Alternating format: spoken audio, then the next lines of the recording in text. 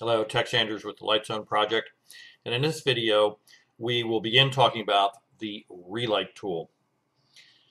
Along with the Zonemapper, the Relight tool is LightZone's special tone mapping tool.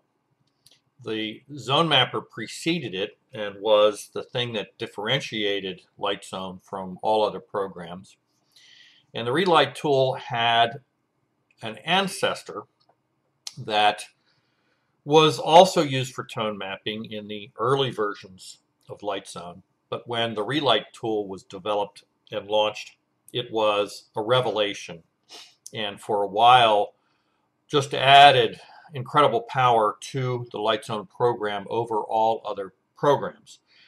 The Relight tool has, to some extent, been copied by other programs now, so it is not as unique.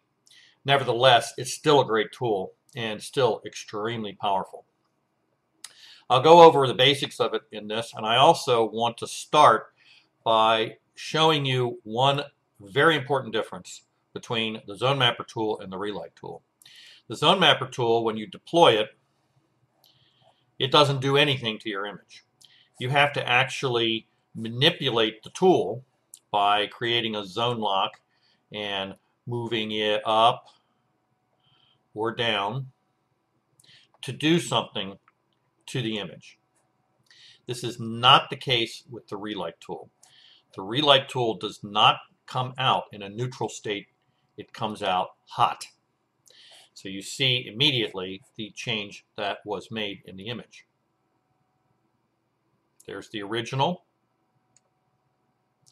That's the Relight tool without any adjustments being done to it. So let's talk about the different parts of the Relight tool. Like almost all the tools in LightZone, it has a Tool Settings tab and a Color Selection tab. We'll talk about that in another video. And then up here in the main body of the tool, it has 5 sliders: a shadow slider, a highlight slider, a detail slider, a depth slider, and a fuzz slider. The first 3 sliders are pretty straightforward and obvious what they do. The depth and fuzz sliders remain, to this day, rather mysterious. We'll talk about them separately. Even old hands in LightZone don't have maybe a complete understanding of what these 2 sliders actually do. But playing with them actually can make changes in your image. It's just sometimes it's a little unpredictable. So the shadow slider, this controls the shadows independently of the highlight slider. If you remember, with the Zonemapper tool, you can, to some extent, also control highlights and shadows independently. But in another way, they also work in concert with one another, because if you, say, move highlights up, you're also going to be lightening up shadows down here unless you do a lock on the shadows to leave them alone. Nevertheless, when you make an adjustment either to the lights or the darks for the Zonemapper tool, there's always the potential that you're making another adjustment somewhere else that you maybe don't exactly intend. One more reason to use the Zonemapper tools judiciously. With the Relight tool, you are much more able to control the lights and the darks independently. So, if you move the shadow slider to the right, it lightens all the shadows quite a bit. Move it to the left, it darkens them. As you can see, this slider really has a lot of power to it. It can also, however, result in some somewhat unnatural looking effects. And you should notice that this sky is starting to look very HDR, high dynamic range type of imagery. A lot of HDR images are a little heavy-handed, and you can get heavy-handed with the Relight tool as well. When you deploy the tool, it comes out at level 3.0. The highlight slider also works independently, and it controls, obviously, the highlights. But its operation is opposite that of the shadows slider. So when you go to the right, you're actually darkening down the highlights, and when you go to the left, you are lightening them. So the two tools kind of work opposite of one another. Then there's a detail slider, and this is, I like to think of it, it's a local contrast slider. I like to think of it as kind of a pre-sharpener.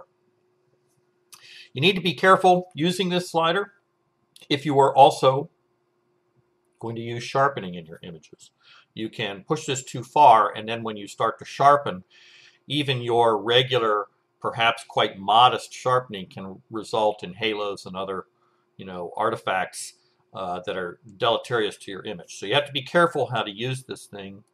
Typically, depending on your camera, anything over 2.5 is going to be starting to be problematic. And you may want to check this 1:1 just to make sure what you're doing with this thing. Like I said, it's a local contrast slider. We'll show you a little bit more about that in a subsequent video.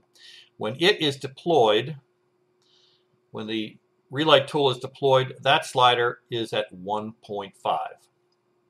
Then down here is the depth slider, which when deployed comes out all the way over to the right at 64.0. And then when you move it to the left, I think you just saw a kind of change in the image. And the description in the help files is that this affects the sort of depth of the image. It's a funny kind of slider. And as I said, when you deploy the Relight tool, it's all the way over here on the right-hand side. But you can make adjustments to it, and the changes can be kind of subtle. But when you go from one end of the slider to the other, you ought to see a significant change. Then there's the fuzz slider, and this slider is even more mysterious. Here it is. When you deploy the tool, it's at 0.1. When you roll it all the way to the other end, as you can see, it's hard to see that it did anything. And that's one of the things that makes it mysterious. But it does do things.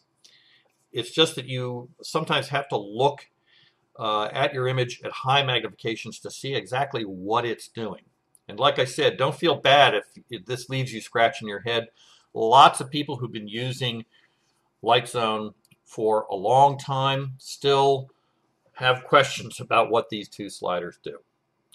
In the next video, we'll start manipulating these sliders a little bit, and I'll talk about neutralizing the Relight tool.